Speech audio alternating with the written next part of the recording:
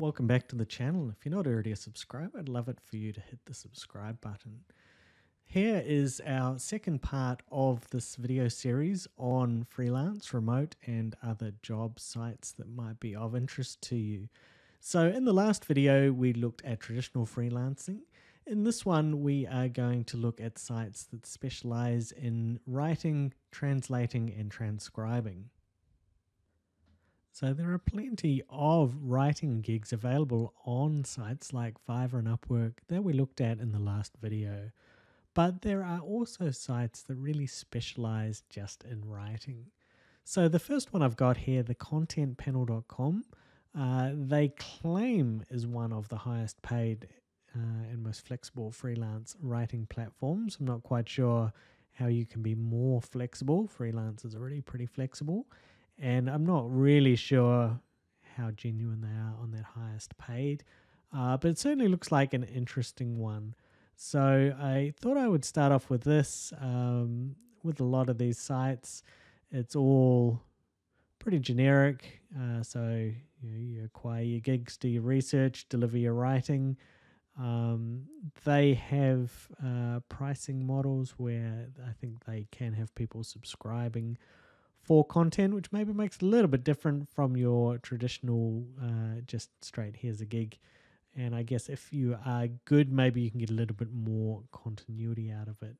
So that's the first one, the content panel, and very much, I think, very content writing. So kind of blogs and things for companies and stuff of that ilk. The second one is scribebendy.com, and this is one where I am a little skeptical, and I am sharing it in some ways for that reason. So something to watch out for if you are looking for these for specific writing sites is there is quite a few, and I'm not saying that this is one, but this reminded me of them, where they are based overseas, and I guess overseas, say Indian subcontinent, as opposed to Australia or America.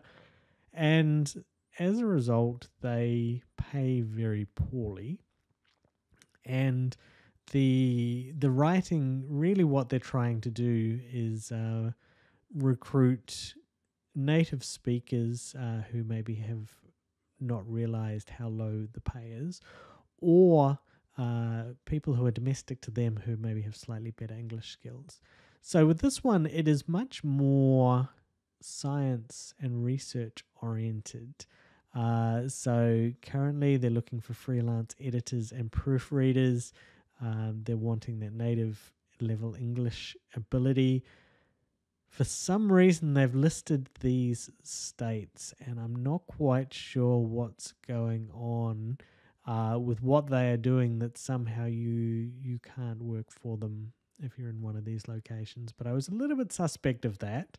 And there's maybe a few other flags here. So I'm not saying that this specific site is particularly bad. Maybe it's quite good, and feel free, if you have some actual knowledge of them, to comment below the video. Let us know what your experience has been.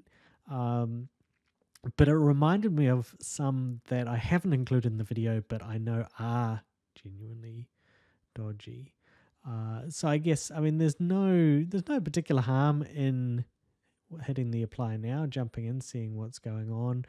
But I would make sure that's very clear up front, particularly if the jobs involve particularly big bits of writing or proofreading, exactly what the expectations are, exactly what kind of writing. If it's a proofreading job, what is the quality of writing that's coming through? Because the other thing with some of the sites that I haven't included is the work that you are writing or editing or proofreading is really, really bad. And so it ends up taking a very long time for you to work through it. And again, that just makes it just not good value for money. So this one I've put in as kind of a, maybe it's okay, but it's got some things that remind me of some of those sites. And it also kind of prompted me to talk about some of those other kinds of slightly more dubious sites, when you come across a site that you're not familiar with, I always like to just whack in the name of it plus review or Reddit and just see what other people are saying about it. So maybe jump on Reddit, search for the name of this one, see what they have to say. Okay, next one, Text Broker. So Text Broker is another content site. It is fairly general. So similar kind of thing, matching up, finding the jobs, doing the writing. I've not logged into this one, so I'm not 100% sure on what the level of payment is, and I gather that it varies quite a lot. And you will need to decide how long it takes you to write things and what you value. Quite often it's on a per word basis. So you need to think about, if I'm writing content, and actually writing good content, so not just how fast can I type, but writing content, I may need to look for research and references. What do I think is a reasonable per word for me to actually churn these out? And if you're the kind of person that gets writer's block or really kind of deliberates over your writing, then maybe these aren't the gigs for you, because you'll just find it takes you too long. Next one, words of worth. So again, start to notice kind of very similar with a lot of these. They've built them up on WordPress. Interesting copyright since 2008. So I suggest they've been around for a while. And for this one, we need to apply to be a writer. So we'll jump in, we give them our details, describe the subjects and what we can write about, send in an application. So this has that little bit of application process, which is possibly quite nice certainly nice for the people who are looking for writers, because it looks like there's some vetting going on, but also potentially good for you as a writer, because if there is that vetting going on, you're not having to compete quite so much on price. And really, if you're a good writer, you should try not to compete on price whenever you can. So deliver quality instead. Okay, next one, ServiceScape has editing, translation, graphic design, and writing. So it's a little bit more of kind of a full suite of different types of professionals, but writing is certainly a big chunk of it. And if we get the writing, again, like with the last one, we need to give them a fair bit of information, and there's a lot of terms and conditions in here. I understand how prices and commissions work. Well, let's have a quick look at that. ServiceScape commission percentages are 50%. Wow. That is a lot.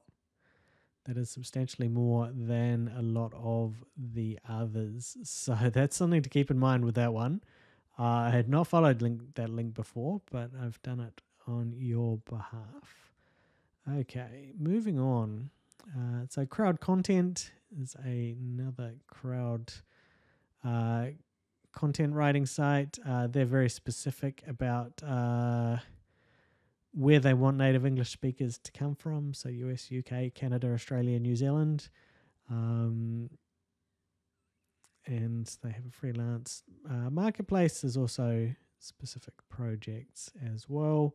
So very much like the some of the design type sites.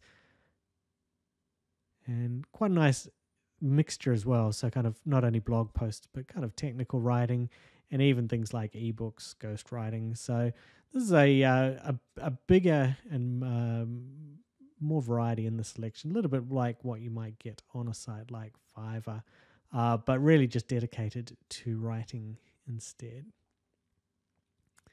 And the final of the writing ones, Way with Words. So In fact, Way with Words is not a writing one. It is the first of our transcribing ones. So this, with the advent of video being such a popular medium, there's a number of different sites. We've got 3 here where they just want native speakers that can listen and then transcribe. And the AI tools, I think, are eventually going to completely remove these jobs. But for the time being, the AI tools, they're okay, but they're not perfect. Something that I notice, for instance, when I put up a SkillShare video, always gets my name wrong, always gets a couple of other things that I say just with my, I guess it's still a Kiwi accent, but my Kiwi blended with a little bit of Australia these days accent. I find that it gets some things wrong. And again, that's why they are looking for people from very particular countries, because there are quirks of the different accents that the machine learning, the algorithms don't really pick up. So freelance or full-time, 45 cents to $1.73 per audio minute. Really important that you note that that's per audio minute. So depending on how long it takes you to turn that minute of audio into transcript, depends on whether that is a good value to you or not. The next 2, pretty similar. So transcribeme.com, they quote per hour instead of per minute. And in fact, if we convert those, that other one, what did they say? 45 cents to $1 something.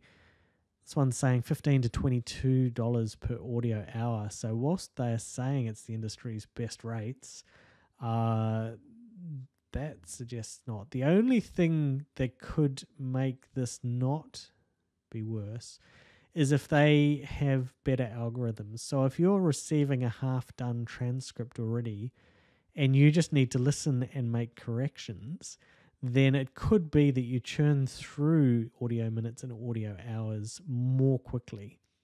So that would be the one thing, and that would be why it's maybe worth trying both of these, and in fact the third one as well, to see whether they will actually be easier than it sounds like. So if you have to write or if you have to type every single minute that the people are speaking, then that's going to be pretty painful. But if you are really just editing an AI transcript, cleaning it up, fixing things, then it's maybe not quite as bad. So our last one is Scribey, and again, similar kind of thing. You can see they have a really wide range, $5 to $25 per audio hour. Short files, less than 10 minutes. And so they explicitly say there's a free automated transcript. So they say it saves around 60%. I guess it depends on the quality of their software and the clarity of the speakers as well. So another one that you may be interested in. The very final site we're going to look at is Translation. And so this looks like a site that's came from a little bit of a time warp. And I didn't search. I came across this one kind of randomly. I haven't searched to see if there is other better ones around. But basically, this is translation jobs. And we can see there's a whole lot here. Belarusian, Indonesian, Polish, German. So quite a mix there. So if you are multilingual, then you might find some interesting things in here. If you have already been doing some translation somewhere else and you found other sites, definitely comment below. So that's it for the video today. So we've looked at writing, transcription, and translation. I've still got 2 more videos to come in the series, looking at creative sites, surveys, and then remote jobs, like full jobs rather than freelance type jobs as well. Hopefully it's been helpful, and I will see you back for the next one.